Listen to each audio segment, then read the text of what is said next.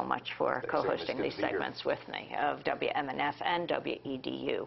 This last story, an unusual development in the case of Binyam Mohamed, the British resident recently released after 7 years in U.S. custody, where he claims he was repeatedly tortured, first in a secret CIA prison, later at Guantanamo. Binyam Mohamed's lawyers, Clive, Stafford Smith, and Ahmad Ghappour, could face 6 months in a U.S. prison, the Guardian newspaper revealed last week, because of a letter they sent to President Obama explaining their client's allegation of torture by U.S. agents. Officials from the Department of Defense, who monitor and censor communication between Guantanamo prisoners and their lawyers, filed a complaint against Mohamed's lawyers for unprofessional conduct and for revealing classified evidence to the president. The memo the lawyers sent to Obama was completely redacted except for the title.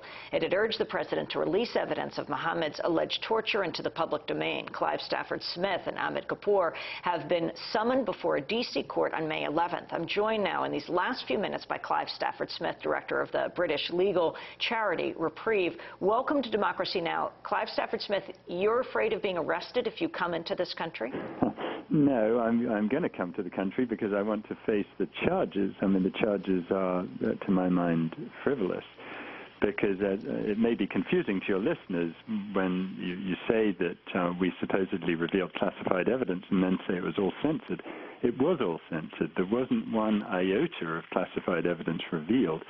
But the real question, I guess, here is why the government continues to cover up the evidence of Binyam Mohamed's torture. But please explain, because I think this can be very confusing, what it is they said you did in this letter to President Obama. You are Binyam Mohamed's lawyer. Well, I wrote a letter to President Obama and attached to it a memorandum that was going to originally be the evidence that showed that Binyam was tortured. But that evidence we had to submit through the classification review process. So ultimately, the 2-page memo of evidence that Binyam had been tortured was all redacted, as you mentioned. So it was all blacked out. I mean, even to the president was blacked out, and the only thing left in it was, you know, in re torture of Binyam Mohamed. What we were trying to do was get President Obama the information he needs to make a judgment as to whether the U.S. should continue to cover up this evidence of torture. And it's paradoxical that the President of the United States is not being permitted to make that judgment in a meaningful way.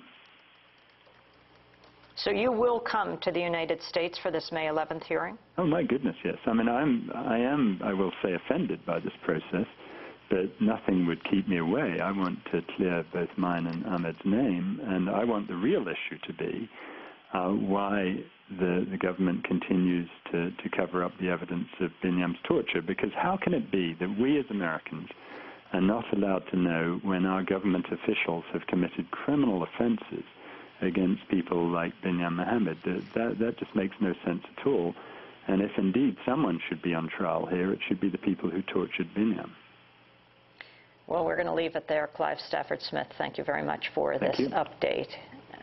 We are broadcasting from Tampa, Florida. We're on the road, and we are headed today to Asheville, North Carolina, and then we head this evening to Johnson City, Tennessee. We'll be broadcasting from Johnson City PBS tomorrow morning. If you have ideas for stories as we travel around the country, 70 cities, please send them to us at stories@democracynow.org.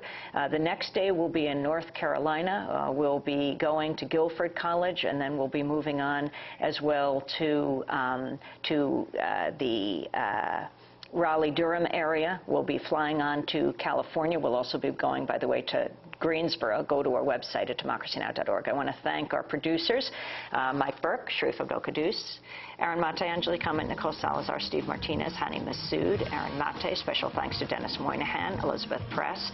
Our website is democracynow.org. I'm Amy Goodman. Thanks so much for joining us.